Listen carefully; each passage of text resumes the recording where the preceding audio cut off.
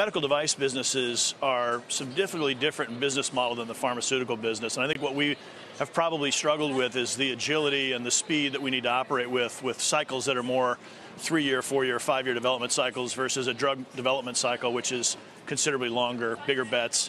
So we feel like we can get behind innovation again the way we came up through this business years ago. Specialty focus on ophthalmology, developing the best stuff we can for helping people see better. And just to dig into that a little bit more, financial performance under Novartis over the last couple of years had been disappointing, although the results have improved in recent quarters.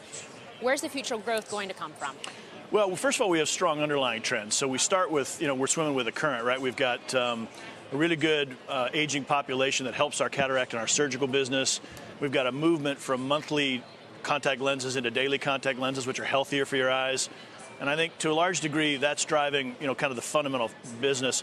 But beyond that, we've got new products like PanOptix is a new cataract intraocular lens that you put in after cataract surgery. So if you live long enough, you're going to get a cataract.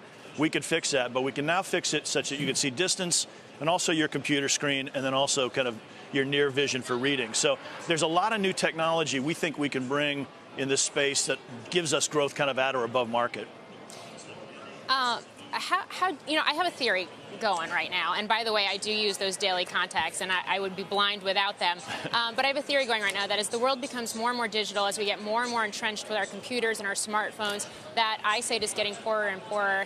I would imagine you've quantified that, and you see an opportunity there in terms of care. Well, Morgan, you're right on. I mean, actually, one of the really kind of important things that World Health Organization has put out recently is this epidemic in myopia that's really occurring all over the world, but actually, significantly in Asia right now. There's going to be 5 billion myopes, so in other words, nearsighted folks by 2050, and that's a lot due to these handhelds, right? Kids aren't getting outside, they're not playing, they're not looking and exercising their eyes at distance. And so they're staying in and they're looking in here, so that eye doesn't elongate. That's a big problem. So treating that is a big issue. Thinking about how to prevent it is a big opportunity. But a lot of correction going to happen over the next 10, 20 years. Has the LASIK phenomenon been a drag or a tailwind? Recently, it's been a tailwind. I think we've seen that market grow. It came down quite substantially from kind of the just pre-recession time. It came down quite a little bit in procedures in the U.S. But recently, I think last couple of years, been double-digit growth, and small part of our business, but an important one, and I think a real opportunity for correcting myopia. So for nearsighted folks, real opportunity. I can remember when this company was a part of Nestle. I can remember when obviously Novartis purchased it. What, aside from obviously the timing of your business as you discussed, what else do you benefit from being an independent company for the first time in a very long time? Yeah. Look, capital deployment's a big deal, and I think when we were part of the group had its own needs, and I think if you think about a $7 billion device company, which with $7 billion in revenue inside of a $50 billion revenue pharma company, the choices made were really about the pharmaceutical business, and that makes sense. It made sense for the group.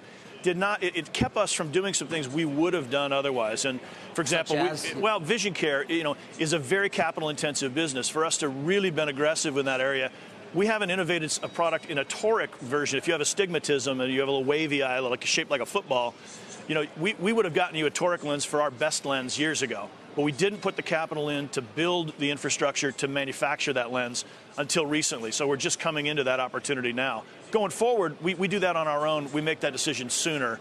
And I think importantly, it gets it to patients faster. Was there a sense that you had to sort of fight for scraps that were ex-pharma? Well, I wouldn't say that, but it feels like that a little bit every now and again. Look, they've got a great business. They've done a terrific job with it. And they're trying to make billion-dollar bets, on big drugs. It's just when you're looking at some of the things we were doing and the scale we were doing them, it just didn't fit strategically. Well, it's 100% spin. And now you've got your own currency. Is it conceivable there are things out there that you'd like to consolidate in the industry? Well, I don't think that's really our main focus. I think what we're going to start with is technologies that are applicable to the existing spaces we're in.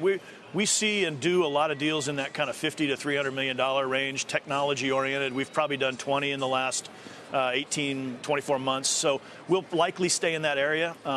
Big M&A for us isn't really the plan. Act one of new Alcon is to execute well, deliver products efficiently, and then buy what we need to kind of get into some adjacent white spaces.